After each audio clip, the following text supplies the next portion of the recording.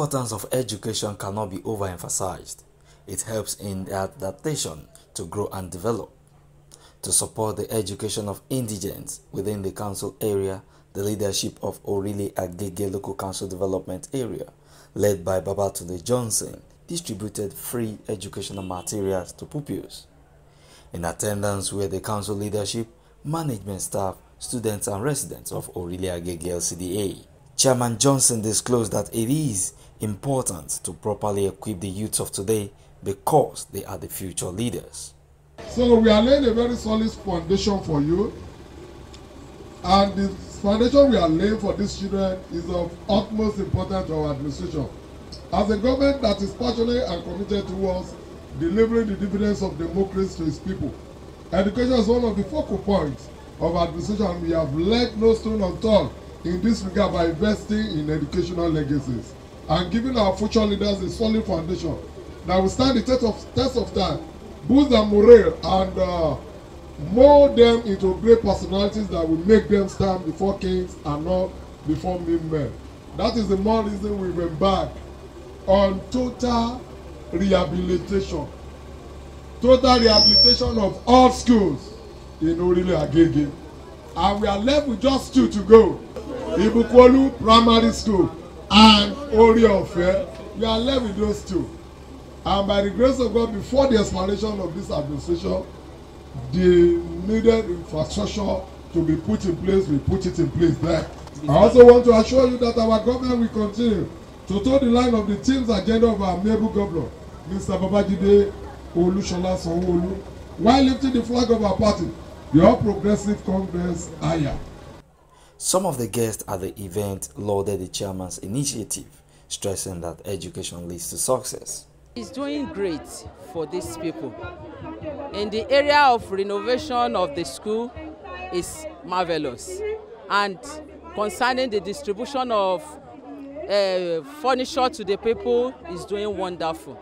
And today is giving a free book, writing materials to these people to enhance their learning in the school in Orile-Agege LCDA. So it's very marvelous in our sight. My advice for the parents is for them to know that to use this period to support the chairman and to do everything possible to announce to the people that the primary school in Agege is more better than even the private schools now, because we have buildings and they are giving them materials, they are giving them back from the suburb, the government, they are really supporting the parents. So if they can help us with this, I think by the next time, pupils will be more than this in this school.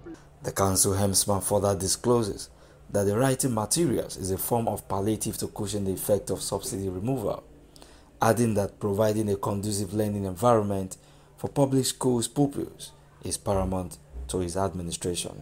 It is giving back to the society.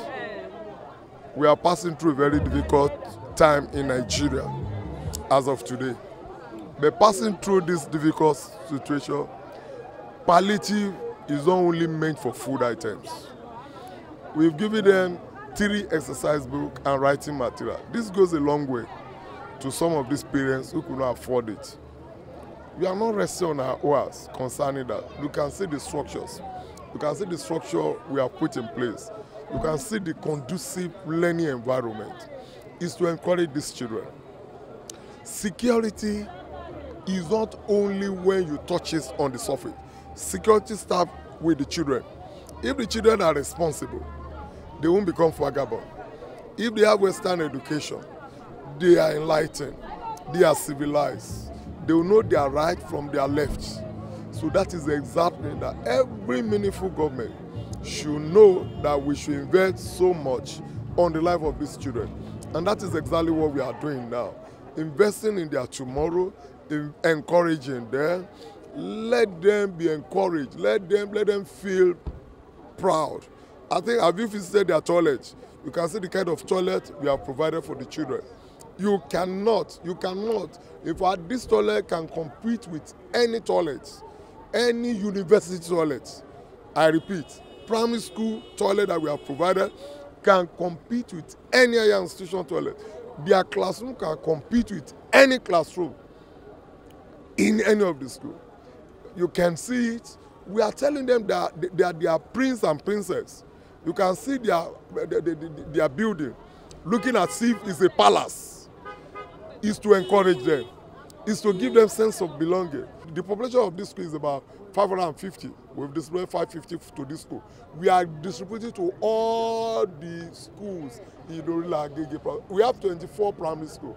We are going from here now, we are moving to the next point of call, which is St. Peter and some Okekoto primary school. I mean, all the schools within that complex. With this kind of initiative, there is hope of a better tomorrow for the pupils.